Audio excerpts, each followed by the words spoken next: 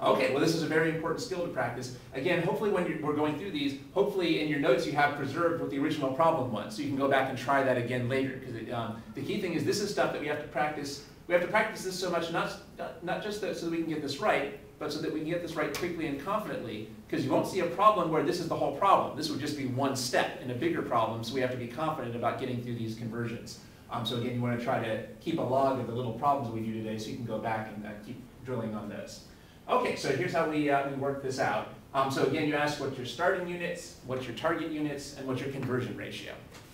Then we can really treat these like unit conversion type problems, which are very important in chemistry and physics. All right. After a while, you can start to do these in your head. For example, I gave you this 12. Well, you can see this number is 1/3 of this number. So it should make sense that this number should be 1/3 of this.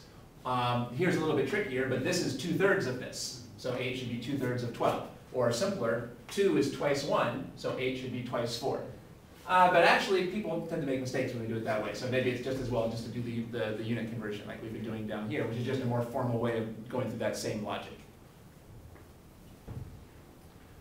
All right, and now we can get what our final amounts are. So this would be 46 moles and 58 moles.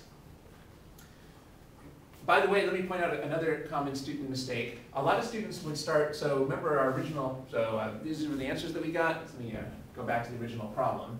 So again, here's the problem that you should have in your notes that you can try again later. So we started with this number 12 moles. But it's actually useless to write down 12 moles here. You have to identify the substance that you're focusing on. We know how important it is in science to write down the units, but not everyone realizes that this is not enough units. The real units here are moles of hydrogen.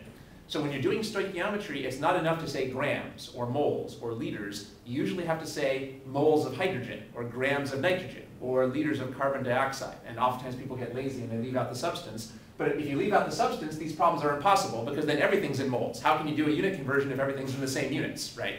So here, otherwise we would be going just from moles to moles. Well, we have no idea how to do that. It's much clearer to see how to go from moles of hydrogen to moles of nitrogen. So we have to be in the habit on these problems of writing both the regular unit and the substance as well. That comes up in a lot of contexts in physics and in chemistry. Okay, well now let's do another problem. Here's the original problem for your notes to try again later. Let's try working this out on paper. If I give you this initial information, let's try to figure out everything else in the table.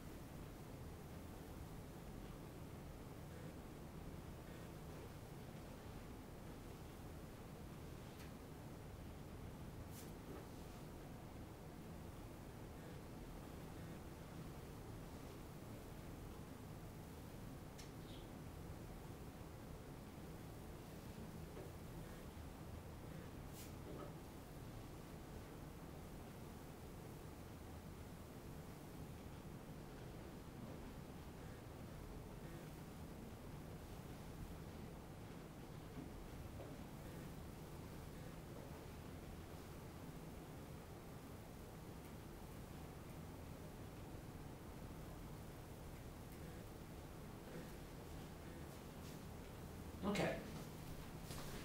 So now, the easiest number to get is this number 46. But now the harder part is to get these changes. Okay, so let's try to figure out, say, this number. What should be our target units for this number? Moles of H2. Yeah, moles of H2. Now maybe this is not as obvious, then the way you do a unit conversion is you take a starting piece of information and change it into the target. What do you think is going to be our starting number that we're going to use to figure out this unknown number? I think when, I'm sorry, you were saying? Oh, the moles of what you want? Let's see. Well, now the target is what we want. What we want is this. So remember that we want to set up something that looks like, the previous setups that we've done. So we need a starting number that we're going to convert into our ending number. Well, I think that at first you were trying to use this 46 as your starting number. But the problem is that that's in the wrong row. Our conversion technique works for changing one type of change into another type of change. That is, we want to change this 4 moles number. 4 moles of ammonia.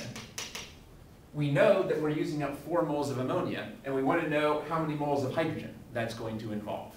We're not going to directly convert this number over here. All our conversion techniques only apply to the change row. They don't apply to the end row over here. So we shouldn't start with the 46. Instead, we should start with the number 4.